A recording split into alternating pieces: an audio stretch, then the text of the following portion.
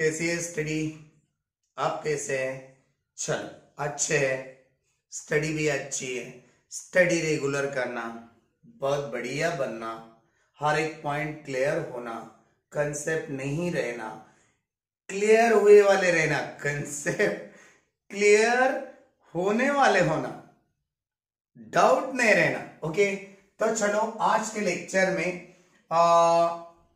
Malus law या उसे हम मैलस लॉ ये प्रूव करके दिखाएंगे। बच्चों ये प्रूफ नहीं है आपके लिए, 12th क्लास स्टेट बोर्ड जो स्टूडेंट्स दे रहे हैं, स्टेट बोर्ड के लिए नहीं है। फिर काय को ले रहे सर, है ना? हमें बहुत इंटरेस्ट है यार। क्यों? जो बच्चे जेईई वीआईटी जहां पे जाना चाहते हैं आगे चल के, उन्हें यहां आना चाहिए। बस इतनी सी बात है, खत्म। मैलस लॉ क्या था ये समझने के लिए प्रूफ छोटा सा है, बहुत बढ़िया है। डिटेल जो भी प्रॉब्लम आएंगे मैलस लॉ पे ही आने वाले हैं, ये बात तो सच है। इसलिए हम इसका प्रूफ लेना चाहिए। क्या है मैलस लॉ? मालूस लॉ क्या है? मैलस बोलो या मालूस लॉ बोलो। Intensity of polarised light is equal to intensity of previous polarised light into cos square theta. ये क्या बात है सर, अलग ही पढ़ा रहे यार आज? नहीं, कुछ अलग नहीं। जो भी हमने कल पोलराइजेशन में पढ़ा दिए थे वही हम पढ़ा रहे अभी, राइट? ये बात सच है। देखो कंडीशन थोड़ा सा रिवाइज करेंगे हम। कुछ बात आपकी और हमारी लिंक लगना चाहिए। हम क्या करते थे, हमारे घर में जो भी लाइट था या नेचुरली सोर्स ऑफ लाइट से जो भी लाइट निकलने वाला है, ऑर्डिनरी लाइट, उसे ही हम अनपोलराइज्ड लाइट बोलेंगे। ओके, ये बात है। पहली कंडीशन में हम बताना चाहेंगे, ये है ordinary light, ordinary light, ordinary light, ordinary light. ये क्या बता रहे हैं हम? ऑर्डिनरी लाइट का प्रोपोगेशन हम पास कर रहे, कहां से? एक पोलराइजर से। पोलराइजर क्या रहता? एक तो टर्मलिन रहता, राइट? एक टर्मलिन यहां पे यूज कर दिए हमने, या निकोल प्रिज्म, टर्मलिन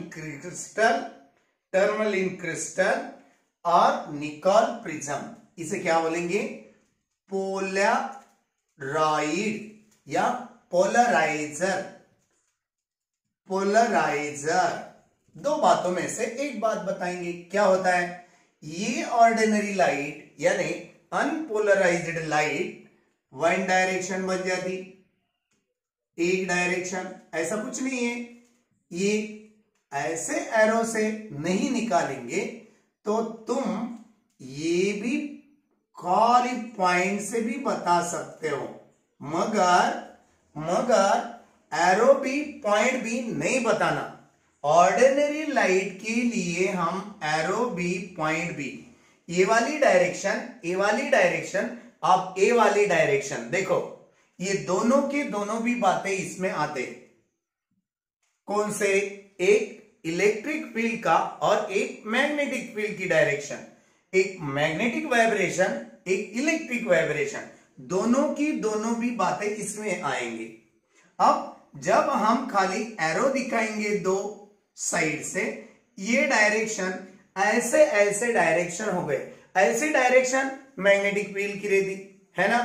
अब इलेक्ट्रिक फील्ड की डायरेक्शन खाली डॉट दिखाना, डॉट दिखाए तो ये डायरेक्शन कैसे दिखाएंगे हम? ये ऐसी डायरेक्शन है, अंदर बाहर, अंदर बाहर। ओके, ये डायरेक्शन मेन है। हम क्या करेंगे? डॉट डॉट दिखाएंगे अभी। ओके, अब दूसरी कंडीशन, कंडीशन नंबर 2। अब अनपोलराइज्ड लाइट, हम अनपोलराइज्ड लाइट लेके जा रहे हैं प्रोपोगेशन में, ये पोलराइड में से पास कर दिए, क्या होता, ये लाइट पोलराइजेशन हो जाती, ये पोलराइजेशन हुई वाली लाइट है, एक ही डायरेक्शन में बताया, हम डॉट नहीं दिखाए, और पोलराइज्ड लाइट को और पोलराइज बनाएंगे हम। जब और पोलराइज बनाएंगे तब क्या होता बच्चों, ये मालूम है आपको? नहीं सर, जितनी यहां पे पोलराइज्ड लाइट की इंटेंसिटी थी I नॉट, इतनी ही इंटेंसिटी यहां पे रहेगी I नॉट। ये क्या है I not? I not sir intensity of light है। आपको समझ में आ रही है बात? कल का लेक्चर नहीं देखेंगे तो आपको नहीं समझ में आने वाला, पहले आप प्रीवियस लेक्चर देखना मस्ट भी है। ओके, आज के मैलस लॉ के लिए, मालुस लॉ के लिए, आज के पीरियड के लिए, चलो अब हम क्या बताएंगे, इसकी इंटेंसिटी और इसकी इंटेंसिटी सेम है, I not is equal to I not, intensity of previous polarised light, intensity of required polarised light, intensity of second time polarisation of light. ये सेकेंड टाइम हो रहा ना, इसलिए हम सेकेंड टाइम बात करेंगे। दोनों की इंटेंसिटी सेम है, मगर कंडीशन याद रखना, ये पूरा निकालना पड़ेगा आपको। मैलस लॉ आपको एग्जाम में आएगा, खाली आपकी किताब में एक्सप्लेनेशन है, थ्योरेटिकल प्रूफ नहीं है, तो भी हम दे रहे, आने दो या मत आने दो, आगे चल के तो आपको फेस करना ही करना है, इसलिए हम पढ़ा दे रहे। यहां पे कंडीशन क्या है, if the both the Polaroid, if both the polarizer are in parallel, then the intensity of ray of light, light wave are same, are equal। कब? if, यहां पे हम कंडीशन लिखेंगे, if the polarizer are parallel to each other, then intensity of light at both the points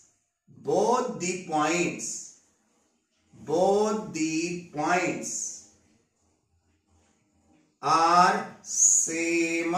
खत्म बात। ये बात जिस बच्चों को समझ में आ गई है उन्हें आगे चल के मैलस लॉ में, मालुस लॉ में कुछ दिक्कतें नहीं आएगी। चलो लास्ट वन कंडीशन है, अब थर्ड वन हम क्या करेंगे भाई, जब यहां पे ऑर्डिनरी लाइट यानी अनपोलराइज्ड लाइट एक ये पोलराइजर से पास करेंगे, है ना। अब ये पोलराइजर ऐसे नहीं रखेंगे, कैसे रखेंगे सर? फिर ये हम perpendicular condition to the propagation of light को नहीं रखेंगे।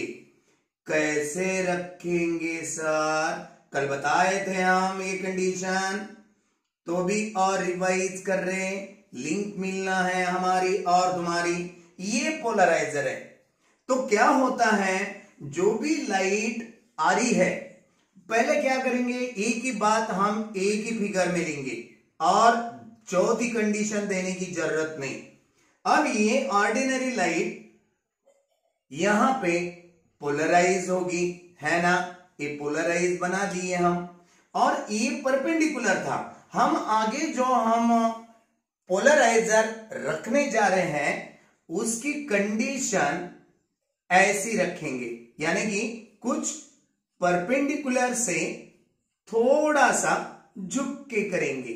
ये परपेंडिकुलर कंडीशन का हम और भी निकाल के दिखाएंगे डॉट डॉट से। ये पहले वाली कंडीशन थी, ये वाली कंडीशन। अब की वाली कंडीशन हमने कैसे निकाल दिए, थोड़ा सा पोलराइजर तुम्हारा सर घुमा दिए, है ना, हमारा नहीं यार, प्रैक्टिकल में से, मैलस लॉ में से, है ना। ये जो लाइट निकल रही है यहां पे कुछ एंगल थीटा बनेगा। ये थीटा एंगल कितना बनेगा मालूम नहीं, पहले कुछ ना कुछ तो एंगल थीटा बनेगा, मगर यहां पे पोलराइज्ड मिलने वाली लाइट यहां पे कितने मिलेगी, इसके कंपैरिजन में बहुत बहुत कम मिलेगी। पहले पोलराइज्ड लाइट से दूसरे पोलराइज्ड लाइट की इंटेंसिटी कम होगी। ये है आई नॉट, तो ये है आई। In this condition I naught is always greater than I, because what is the reason about it? यहां पे जितने ज्यादा से ज्यादा vibration of light, vibration of waves पास हो सके, इसी में एंगल फॉर्म करने की वजह से पोलराइड में, पोलराइजर में ये इंटेंसिटी उतनी आगे नहीं जा सकी। इधर की लाइट इंटेंसिटी हाई है, यहां पे लो हो गई। यानी क्या है सर इसका मतलब, ये ज्यादा ग्लो करेगी। ग्लो करना, शाइन करना, ज्यादा शाइन करना, क्यों करना, इसकी इंटेंसिटी ज्यादा है, यहां की इंटेंसिटी कम है, ये कम ग्लो करेगी with compare to previous one. ये कम शाइन करेगी with compare to previous one. What is the reason about it? This one angle affect on the intensity of light with compared to other. Yes, can you understand? These three conditions, when you have solved, seen, then you can easily understand what is the Malus law, how we will prove that one. Okay, एक बात याद रखना पड़ेगा, क्या है sir, कौन सी बात याद रखना पड़ेगा बोलो, हमें 3 के 3 पॉइंट समझ में आ गए, है ना। कभी भी लाइट की इंटेंसिटी एम्पलीट्यूड पे डिपेंड रहती बच्चों। क्या है सर एम्पलीट्यूड, ये रे ऑफ लाइट है, ये वेव्स में ऐसे फॉर्म होते, ओके। ये जो बात है यहां से यहां तक डिस्टेंस, इसे हम एम्पलीट्यूड कैपिटल ए से स्मॉल ए से इंडिकेट करते। याद रखो, ये बात जिससे मालूम नहीं है, ये अभी बात याद रखो, इंटेंसिटी यानी I is directly proportional to the amplitude square. और दूसरी एक बात, intensity of light directly proportional to the cos square theta. हाँ, ये दो के दो बातें आपको नोन रहना मस्ट भी है। ये बातें नहीं समझ में आएंगे तो नहीं चलेगा। अब देखो, ये है इंटेंसिटी की लाइट, समझो पोलराइज्ड लाइट की निकालेंगे ये प्रीवियस वाली, तो आई not is equal to A square. Directly proportional लेने की जगह हम इज इक्वल टू ले सकते डायरेक्टली।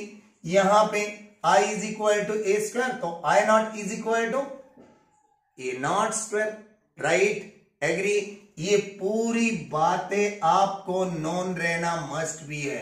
ये बात भी नहीं समझ में आया, आगे और भी समझा के देंगे हम, इतनी तो बात समझा के लेना मस्ट भी है। क्या है, intensity of light is always equal to amplitude square. ये क्या है, आई क्या है, intensity of light is equal to the square of the amplitude. Okay, ये बात याद रखना, ये लाइन याद रखो, फॉर्मुलेटेड पार्ट याद रखो। चलो फिर आगे चलेंगे। अब हम ये पूरी बात, ये 3 पॉइंट हमारे याद होने के बाद हम ये एक पॉइंट पे ही malleus law, Malus law prove करेंगे। ये देखो, ये परपेंडिकुलर कंडीशन का पोलराइजर, ये एंगल फॉर्म हुए वाला पोलराइजर। ओके, ये परपेंडिकुलर कंडीशन का पोलराइजर, ये एंगल फॉर्म हुए वाला polariser. A B is a perpendicular condition, A C is the formed angle in condition form. Okay, अब ये जो रे ऑफ लाइट प्रोपोगेट हो रही, ये इसका प्रोपोगेशन का वे, प्रोपोगेशन ऑफ लाइट वेव यहां पे लिख दिए हम। अब देखो, ये जब परपेंडिकुलर पोलराइजर था, इसकी इंटेंसिटी हम ए कंसीडर करेंगे। अब इसकी ए नॉट करेंगे तो इसकी ए करो, बात याद रखना। ओके, अब ये ए नॉट हो गया, यानी यहां का डिस्टेंस ये इतना पूरा पार्ट ए नॉट होगा, ये परपेंडिकुलर का। अब जब हम यहां पे ड्रॉ करेंगे, ये परपेंडिकुलर ड्रॉ करें हम, ये एक हाइट हो गई, ये एक एम्पलीट्यूड हो गया। यहां से ऐसा कर्व निकाल सकते, क्रेस्ट टाइप, क्रेस्ट, ये एम्पलीट्यूड ए कंसिडर करेंगे। चलो, ये बात क्या है, एंगल क्या बने वाला है, थीटा। ये एंगल है, ये देखो यहां पे, ये है क्रॉस करे वाला, ये है परपेंडिकुलर वाला, दोनों में का एंगल रोल करता है किस पे, इंटेंसिटी ऑफ लाइट पे। इसलिए हमने थीटा ए कंसिडर करे, ये थीटा है तो ये भी थीटा हो जाएगा। ओके, दोनों भी थीटा। क्यों ऐसा, ये पैरेलल है दोनों, प्रोपोगेशन ऑफ लाइट के लिए परपेंडिकुलर है। बात समझ में आ रही, ये तो ऑलरेडी परपेंडिकुलर है प्रोपोगेशन ऑफ लाइट को। ये क्या है, हाइट है, एम्पलीट्यूड है। जब हम थीटा इतना एंगल, ये पोलराइजर का दूसरे टाइम, पहले टाइम परपेंडिकुलर, दूसरे टाइम क्रॉस कर दिए, हम एंगल बना लिए, पहले के परपेंडिकुलर कंडीशन से थीटा इतना एंगल बनाने के बाद यहां पे हाइट ड्रॉ कर दिए, ये एम्पलीट्यूड हो गया। ये दोनों का ट्रांसवर्सल लाइन एसी है। ये एंगल इक्वल क्यों करेंगे, alternate angle test by geometric method. Maths में घुस गए हम, मैथ्स की बात, ये मैथ्स की बात है, ये मैथ्स से निकाल के लाए हम। ये दोनों भी थीटा है, ये बात है, समझ में आना। आगे क्या करेंगे, इसकी वैल्यू मालूम है, कॉस थीटा। क्यों सर साइन थीटा क्यों नहीं, ये दो के दो साइड आना। वी हैव, क्या बताएंगे हम, कॉस थीटा इन ट्रायंगल, पहले in triangle ACM, in triangle ACM cos theta is equal two adjacent side by hypotenuse, 90 के अपोजिट हाइपोटेनस। एडजेसेंट कौन है, ए है, हाइपोटेनस कौन है, ए नॉट है। चलो, कहां पे सर, ये डिनोमिनेटर ए नॉट इधर फेंक दो, therefore A is equal to A not cos theta. Agree है। अब हम इसका स्क्वायर करेंगे बोथ साइड, इसका स्क्वेयरिंग बोथ साइड करेंगे, स्क्वेयरिंग बोथ साइड क्या हो जाएगा, स्क्वेयरिंग क्यों करेंगे यहां पे बताएंगे हम। ए का स्क्वायर, ए नॉट का स्क्वायर, कॉस स्क्वायर थीटा। ए स्क्वायर के बारे में क्या यूज कर सकते, इंटेंसिटी ऑफ लाइट आई, कहां पे कंसिडर करे थे हम, सेकंड वन टाइम में, जब हम थीटा इतना एंगल पोलराइजर में बना लिए प्रीवियस परपेंडिकुलर कंडीशन से, उसकी इंटेंसिटी, ये लाइट की सेकंड टाइम पोलराइज्ड लाइट की इंटेंसिटी आई नॉट कहां पे कंसीडर करें, प्रीवियस कंडीशन जब पोलराइजर परपेंडिकुलर था। ओके बात, यहां पे ए नॉट की वैल्यू, ए नॉट स्क्वायर की वैल्यू, ए नॉट स्क्वायर की वैल्यू आई नॉट कंसीडर करें is into cos square theta as it is and hence proved the malleus law.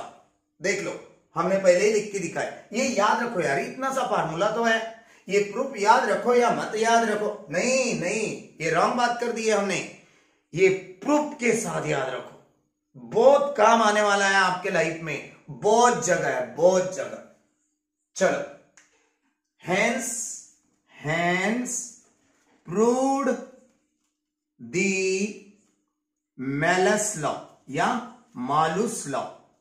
Okay, कुछ लोग मैलस बोलेंगे, कुछ लोग मैलस बोलेंगे, आपको कुछ कंफ्यूज नहीं होना चाहिए, इसलिए हमने दोनों की दोनों बातें समझा के दे दी है। अब इससे भी बढ़िया है, क्या है sir? Polarisation of reflection, ब्रेवस्टर law. Malleus हो गया, ब्रेवस्टर लॉ निकलने आ रहा है अभी। चलो देख लो, देख लिए, मिटा दे अभी। अब ब्रेवस्टर लॉ बहुत इजी है, बहुत इजी। चल, क्या है ब्रेवस्टर लॉ सर? बस 10 मिनट के अंदर आपका ब्रेवस्टर लॉ खत्म भी हो जाएगा। एक बात समझा के दे रहे हम, जब कभी स्टडी करेंगे एक के डिपेंड्स पे एक पॉइंट रहते हैं, वो पॉइंट आपको रिमेंबर होना ही होना है, नहीं होंगे तो सर आपका लॉस हो जाएगा। चलो, क्या बताए थे हम? पोलराइजेशन है ना, पोलराइजेशन, देखो एस ए आ गया हमारे हाथ में, polarisation of light, polarisation of reflection, polarisation of reflection. Okay, यही बात को हम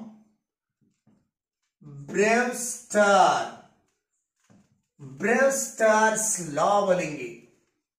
ब्रेवस्टर्स कौन था सर? एक साइंटिस्ट था, हमें भी मालूम है सर, नाम तो है। इन्होंने क्या करा, इन्वेंशन क्या करा, वही तो पढ़ने जा रहे हैं। इन्होंने क्या बता दिए, जब कभी रे ऑफ लाइट, जब कभी रे ऑफ लाइट एयर में से, रेयरर मीडियम में से ट्रांसपेरेंट मीडियम में इंसिडेंट होगी। कैसे बता दिए? When a light rays incident on the transparent surface, that is, कौन सा लेंगे हम, कौन सा भी लो यार, वाटर और ग्लास, दोनों में से ट्रांसफर तो है, अंदर का दिखता ना हमें, कांच के नीचे, कांच के नीचे, ग्लास के नीचे कुछ भी रखो, पॉम्पलेट रखो, लेटर रखो, ऊपर से पढ़ने आएगा ना, इट्स अ ट्रांसपेरेंट। ओके, चलो क्या बोल रहे हैं? एक वाटर सरफेस ले लिए हमने, क्या है AB, AB is a water surface, नीचे वाटर है पूरा। ओके ओके, अरे एग्री। अब ये रे एयर में से आ रहा, okay, incident ray, incident ray में ऑर्डिनरी लाइट यानी अनपोलराइज्ड लाइट रहेगी या पोलराइज्ड?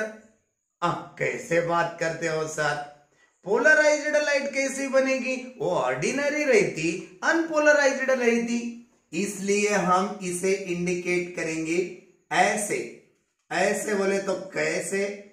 दोनों भी पॉइंट इंडिकेट करेंगे हम। कौन से दोनों भी? डॉट भी और एरो भी, है ना? हाँ सर, राइट है सर। ओके, ये लाइट जब ट्रांसपेरेंट सरफेस पे इंसिडेंट होगी, कुछ लाइट इंसिडेंट होने वाली, ये है नॉर्मल, ये है नॉर्मल। कुछ लाइट रिफ्रैक्ट होगी, कुछ लाइट रिफ्रैक्ट होगी। होने वाली रिफ्रैक्ट लाइट वो भी मिक्स्ड होगी, सॉरी मिक्स्ड बोले हम, ऑर्डिनरी होगी। जैसी आएगी अनपोलराइज्ड कंडीशन में, वो अनपोलराइज्ड कंडीशन में पास होगी। आई बात ध्यान में? हाँ सर आ गई।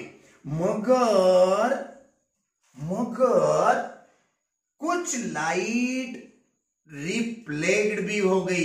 याद रखो बच्चों, ये रिफ्लेक्ट बने वाली लाइट में कुछ परसेंट वन डायरेक्शन मिला, ज्यादा करके तो।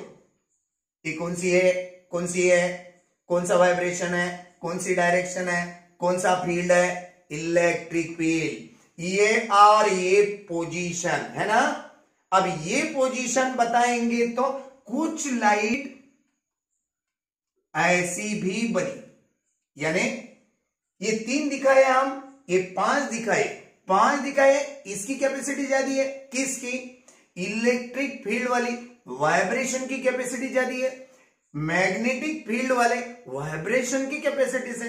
अगली बात ध्यान में, इसे क्या बोलेंगे? मिक्स्ड है। Partial polarisation light. ये पार्शियल, थोड़ा थोड़ा मिक्स्ड है ना, थोड़ी ऐसी थोड़ी वैसी, ये पार्शियल हो गई। अब क्या बताएंगे?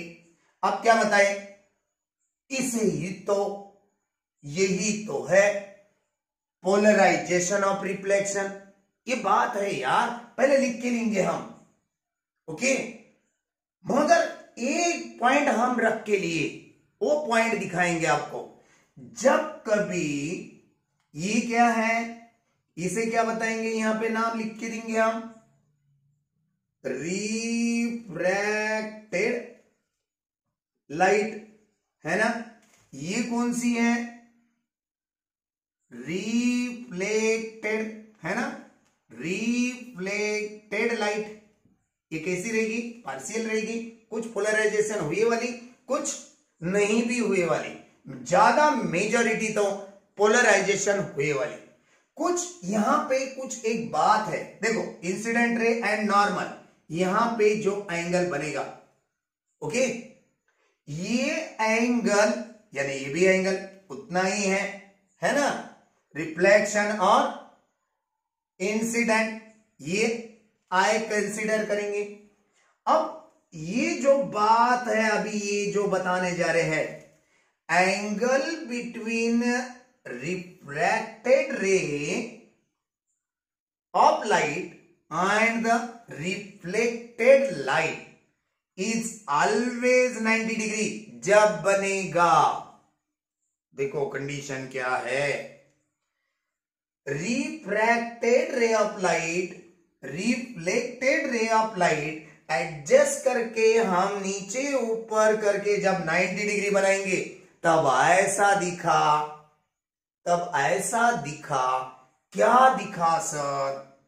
ये पूरी की पूरी लाइट जो पार्शियल पोलराइज्ड बने वाली थी, क्या बने वाली दिख गई उनको यानी ब्रेवेस्टर को टोटली पोलराइज्ड दिखेगी।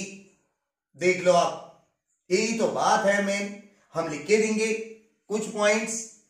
व्हेन कहां लिखेंगे? पहला पॉइंट यहां पे लिखेंगे, फर्स्ट वन पॉइंट। ये फिगर तो मोस्ट इंपॉर्टेंट है। जो एंगल बन रहा है, इंसिडेंट एंगल, ये 90 बनाने के लिए, ये 90 बनाने के लिए कौन सा? Refracted and reflected raise in between में का एंगल 90 बनाने के लिए इसमें तो बदलाव आने वाला है इंसिडेंट एंगल पे। ये इंसिडेंट एंगल को पोलराइज्ड एंगल ऐसा बोलेंगे। क्या बोलेंगे?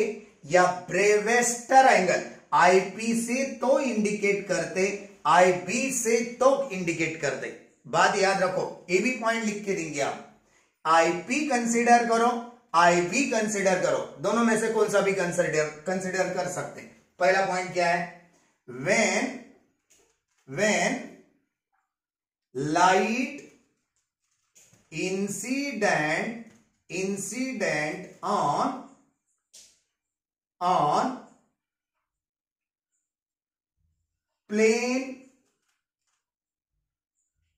प्लेन कौन से सरफेस पे, कौन से transparent surface, plane transparent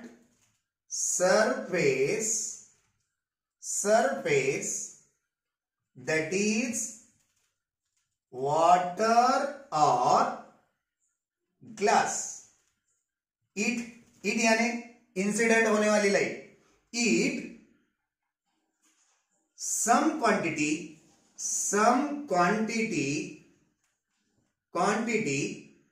refracted and some quantity are reflected, okay. कुछ क्वांटिटी रिफ्रैक्टेड भी बन सकती, कुछ क्वांटिटी रिफ्लेक्टेड भी बन सकती। एक पॉइंट हो गया। अब जो दूसरा पॉइंट है हम यहां पे लिखेंगे, पॉइंट नंबर 2। क्या है पॉइंट नंबर 2? जो रिफ्रैक्टेड हो रही वह अनपोलराइज्ड होगी। The light rays which are refracted, it is unpolarized, but light which is reflected, that light is partial polarized। पहले टाइमिंग में that light is partial polarized, okay. अब है third one point most important,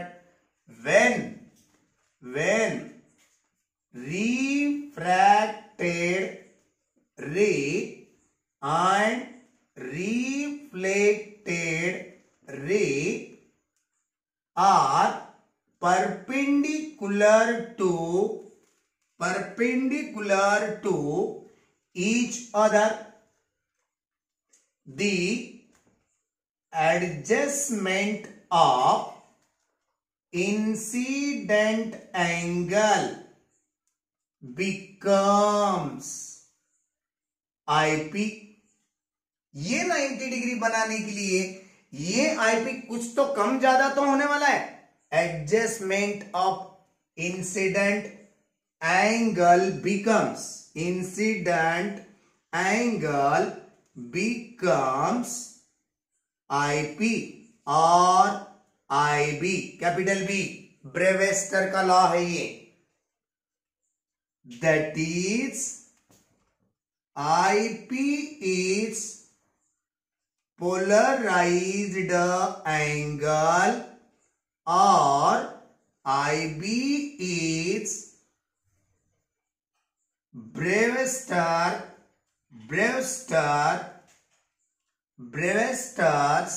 angle। बस बात खत्म हो गई। ये बात बहुत इंपॉर्टेंट है। परपेंडिकुलर, कौन परपेंडिकुलर होना चाहिए? Reflected and reflected ray. अब एक लास्ट पॉइंट लिख के देंगे, बात खत्म हो जाएगी। 2 पॉइंट में प्रूफ की बात है। when reflected ray and refracted ray are perpendicular to each other, तब क्या होता, each other, then reflected rays are totally polarized, खत्म बात। ये पॉइंट था। अब ये आईपी होगा तो ये भी आईपी होगा। ये 90 डिग्री है, ये रिफ्रैक्टेड रे है, ट्रांसपेरेंट सरफेस, एक तो वाटर एक तो ग्लास, मीडियम चेंज हो गया। यहां पे नॉर्मल और रिफ्रैक्टेड में का एंगल आरपी कंसीडर करेंगे आप। ओके, ये एक लीनियर लाइन है, नॉर्मल यानी। अब ये एंगल आईपी, ये एंगल 90 डिग्री, ये एंगल आरपी, तीनों की एडिशन क्या होती, पहले देख लो। छोटा सा प्रूफ है, हम मिटाना चाहेंगे। अभी कहां का मिटाएंगे, यहां का पूरा मिटा देंगे। पहले देख लो, देख लिए, मिटाया जाए अभी। ओके, क्या बताए, एक ज्योमेट्री का रूल है।